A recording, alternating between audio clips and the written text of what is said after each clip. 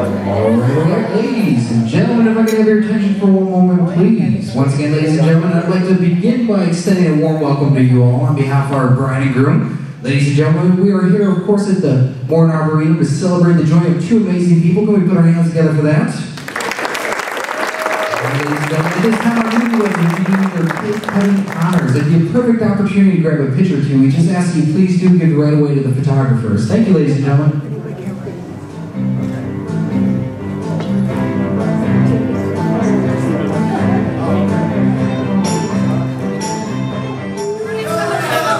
37 years for Uncle Carl. Give him a round of applause. Phenomenal.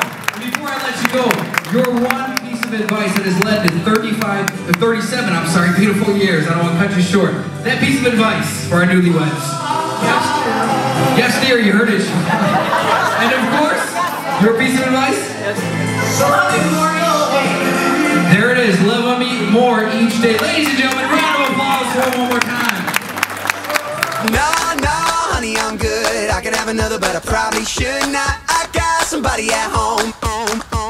It's been a long night here and a long night there, and these long legs are damn near everywhere. Hold up now, you look good, I will not lie, but if you ask where I'm staying tonight, I gotta be like, oh baby, no baby, you got me all wrong, baby. My baby's already got all of my love. So no, honey, I'm good. I could have another, but I probably should not. I got somebody at home, and if I stay, I might not leave alone.